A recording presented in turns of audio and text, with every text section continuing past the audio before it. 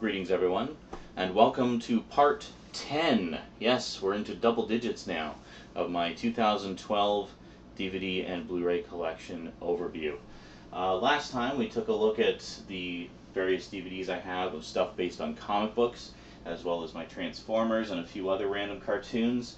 Today we're going to look at these two shelves here, which basically comprise most of the rest of my 80s cartoon collection, including the vast majority of the Filmation library, which is a company that I'm sure many of you who grew up in the 80s are familiar with. Yeah, so quite a lot to cover, so let's get to it today on the Multimedia Chronicles.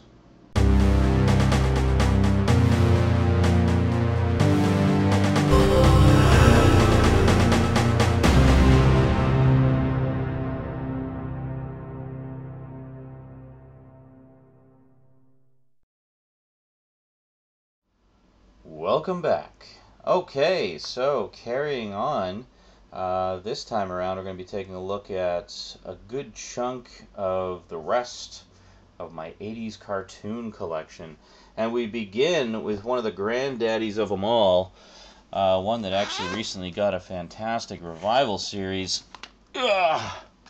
Thundercats. This is the complete 130 episode series as released by Warner Brothers a few years back. This is actually the, oh crap, I'm knocking things over. It's tired, I'm late. It's tired and I'm late, yeah. Well, if that isn't proof, I don't know what is. Well, let me show you here. This is, which way does this go? Yeah, it goes like that. This is actually the lenticular, does it go that way? Yeah, this is the lenticular cover versions, which are quite hard to come by nowadays. Let's give you a quick look at all of them. Ooh, sort of animated. Look at that. Isn't that cool? And then here,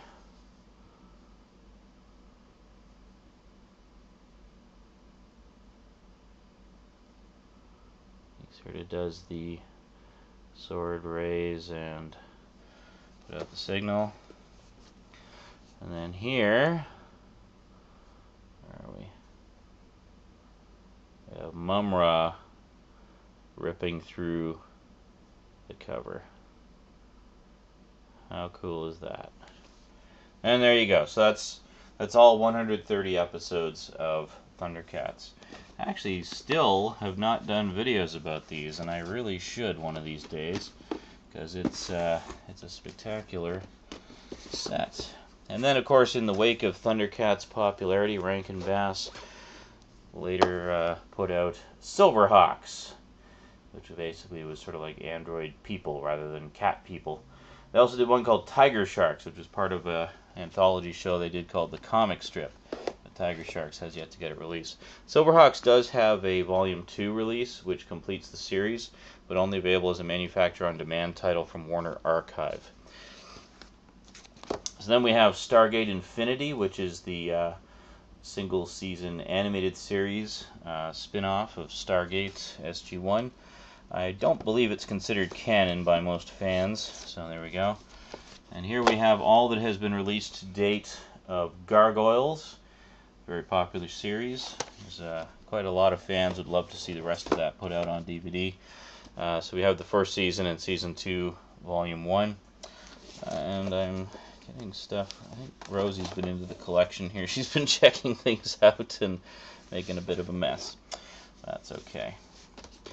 And here we have Adventures of the Galaxy Rangers, the complete series, spread across 2 volumes. Beautiful sets. I did a pretty in-depth look at this one a while back. One of these days I'll probably do one for this as well. By the way, if you want to check out, if you want to see a more in-depth look at some of these, I have actually done full-length video reviews of quite a number of them. Any ones that are we're looking at in the video today, I will put links in the description down below to any full-length reviews or whatever that I've done, so you can get a little bit more info there if you like. So there we have Jayce and the Wheeled Warriors, Volume 1. sadly never completed, although Mill Creek Entertainment is actually finishing that.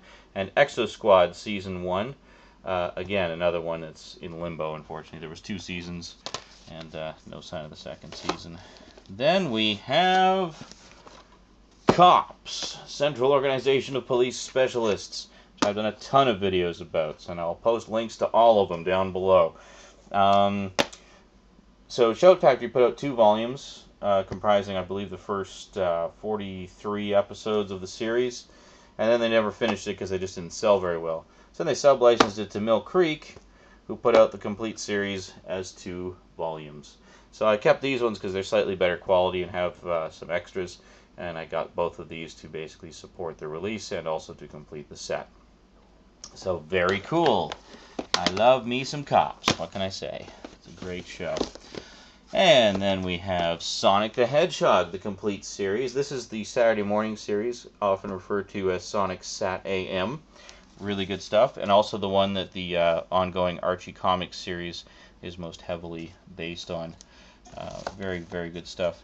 And here we have a whole bunch of stuff based on video games. We've got the complete series of The Legend of Zelda from the Super Mario Bros. Super Show, Captain N and the New Super Mario World, Captain N the Game. Actually, these should go this way.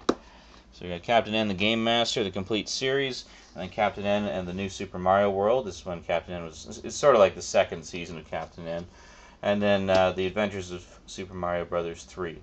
So the only one I need to sort of fill out this collection is the Super Mario Bros. Super Show, which, we'll complete it. Rosie likes all of these, actually. She likes, she watches Captain N quite a bit. She likes the Super Mario ones, and she even likes Zelda and Sonic. She just loves all my cartoons, basically. She's getting into quite a few of them, which is awesome. And here we have Storybook Tales, which is 3 feature-length animated movies by Filmation, inspired by popular fairy tale characters. We've got a couple with Snow White. We've got Happily Ever After and A Snow White Christmas, and then Journey Back to Oz. So pretty cool. And we have another British one here. We actually have the complete series of Sherlock Hound, which is basically adaptation of some of Sherlock Holmes' stories for kids. Good stuff. And here we have, this is actually a bootleg DVD of Mr. T cartoon. So there you go. That's got a whole bunch of stuff on it. And here we got a Weird Al collection. We got the complete series of the Weird Al Show. Weird Al Yankovic, the Ultimate Video Collection, which contains all of his music videos up to the one he did based on Star Wars Episode 1. And then, of course, we have UHF. Again, Rosie, my 4-year-old daughter, is a huge Weird Al fan. She's watched every episode of this more times than I can count. She loves the music videos, and she just recently got into the movie as well. So she loves everything to do with Weird Al. She just thinks he's hilarious and wonderful. And then here we have Dragons, Fire and Ice, based on the toy line, which I don't think actually exists anymore. There's a second one of these called Dragons Metal Ages that I really want to pick up, because I actually kind of liked this one. And then we have The Secret of Nim, which is a classic Don Bluth film. Don Bluth, former Disney animator, probably most well known for doing Dragon's Lair and All Dogs Go to Heaven. And then we have Gem and the Holograms, the truly outrageous complete series. Beautiful complete series set from Shout Factory. Great stuff. And then we have some movie serials. And you may be wondering why I have movie serials in here. Well, I'll show you in a minute. First off, we have Buck Rogers with Larry Buster Crabbe. And then we have another edition of Buck Rogers. This is the 70th anniversary edition. This is the first release, which I bought a while ago. I actually got this as a review copy from VCI Entertainment, and I still have yet to review it. I will get around to that. And then, of course, we have Buck Rogers in the 25th Century, which is the 80s series. And actually, interesting side note, Buster Crabbe actually guest stars in an episode of that. Pretty cool, eh? So the reason I have Buck Rogers here is because I also have Flash Gordon here. And Flash Gordon and Buck Rogers just kind of go together. Like they're both, whoa, there we go. Some artwork there. We're losing that. Okay, so this is the Flash Gordon Savior of the Universe edition of the 1980 movie. This is all 3 of the original movie serials from the 30s. Complete, uncut, remastered from 35mm film prints. Beautiful set. If you want like the definitive Flash Gordon set, get this one of all the movie serials. And the reason I have these here is because I have this, the Flash Gordon Filmation series, which came out around the same time as the 1980 movie. I think it came out the year before, I think it came out the year before, actually, 1979. And the movie and the cartoon both kind of helped each other get off the ground, so they were, you know, mutually beneficial productions. But really good cartoon, serialized adventures of Flash Gordon, much like the old movie serials. And then carrying on with that, we move down here, where we have Defenders of the Earth, the complete series, which of course features Flash Gordon, the Phantom, Mandrake the Magician, some jungle guy I can't remember, and yeah, basically all fighting Ming the Merciless with the help of their various offspring. Very cool. So essentially the reason the movie serials are here is because it kind of ties into a little classic heroes section I've got going on here. Because then we go from Flash Gordon and Buck Rogers to the Lone Ranger and Zorro. And in case you haven't noticed already, we're into the Filmation library here, which is quite an extensive collection. And I have many, many, many videos detailing the acquisition of all of these. I don't know if I'm going to post all of them down below because it's quite a few, but I might post at least the one that gives you the overview. So anyway, yeah, so the Lone Ranger and Zorro complete series is, and another classic hero and a great animated series, one of the best theme songs ever, The Legend of Prince Valiant. All 65 episodes spread across 2 volumes. And, oops, did I just bump the camera? Yes, I did, sorry. Sorry about that, sorry. And then we have Hero High, the complete series, which, as you can probably tell, was supposed to be an Archie series originally, but they lost the rights to do Archie cartoons, so they just slightly modified the characters and made them Archie-esque without being copyright infringing. And then here we've got Filmation's live-action stuff, which is pretty cool. And I've always had a soft spot for these. I mean, they I don't know, they're just so cheesy, but charmingly so. We have The Secrets of Isis, Arc 2, Space Academy, and Jason of Star Command. All the complete series is. And in another episode a little while ago, we also saw the this one here, the Ghostbusters. So between all of those, that's almost all the live-action stuff that Filmation ever did. They also did Shazam, which unfortunately has not got a DVD release yet. And here we have Space Sentinels and Freedom Force, both the complete series, which also features Isis in animated form.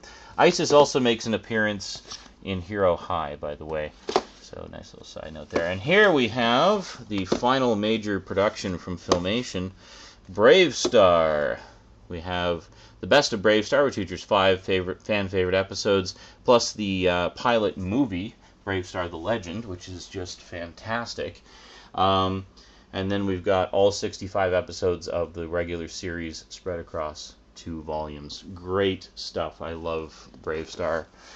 I think it's just fantastic. Great stuff. Notable in that it's the first kids show to feature a Native American main character, which I thought was pretty cool. And then here we have Black Star. So Brave Star and Black Star. Got a bit of fingerprint action on there. Black Star, you know, just show I used to watch when I was a kid. Really liked it. And then we get into our He-Man section. So let's take a look here. We got Masters of the Universe, the live-action movie, in the original Snapper case. Notice this has been re-released recently without the Snapper case. Ooh, what happened there? Something, something sliced my case. I don't know what's going on there. So anyway, we got the Best of He-Man and the Masters of the Universe 10-episode collector's edition. Best of She-Ra, He-Man and She-Ra Christmas special. These all feature art cards and such, and that's one of the reasons I collected all of these, even though I have the actual complete series of all of them. And then we have Volume 1 of the Region 2 release of He-Man, because this has different extras. So that's pretty cool. I've actually got the complete first season of that in those individual volumes, but a couple of viewers sent me those, so I keep both of them. So then here, this beautiful mural is actually several TV series. The first 4 are He-Man and the Masters of the Universe. This one is the New Adventures of He-Man, these 2 here.